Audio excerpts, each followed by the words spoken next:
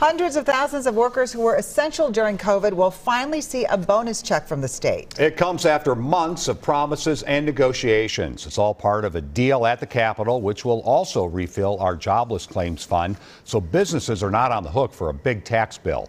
Caroline Cummings is at the Capitol right now to explain what it all means. Hi, Caroline. Good evening, Frank. So it's been one of the issues stuck at the Capitol this session, but Republicans and Democrats struck an 11th hour deal just 2 days before the deadline for businesses to pay those taxes and several months after frontline workers were promised those checks. Came to a resolution that we feel is really quite good for the people of Minnesota. Republicans and Democrats bridged their divides and struck a deal for their two key priorities they've been hashing out for months. So this is a really big thank you for all of those Minnesotans. Senator Karin Housley was part of a bipartisan work group last year that tried and failed to decide who qualifies for a bonus check and how much they'd get.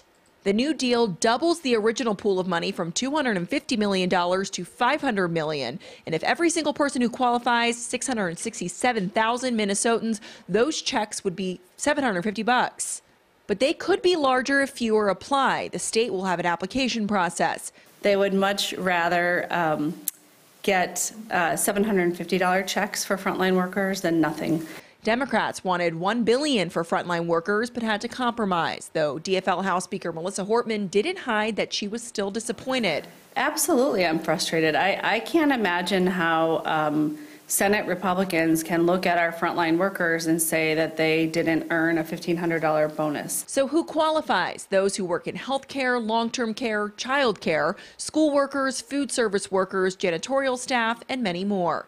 Our goal is to get these checks out and in the pockets of frontline workers as quickly as possible. As for businesses, this deal is just too close to the April 30th deadline when taxes are due. The Department of Employment and Economic Development says it's too late for the agency to recalculate payroll taxes owed for the Jobless Claims Fund. Businesses will see a credit for future taxes, or they can apply for a refund.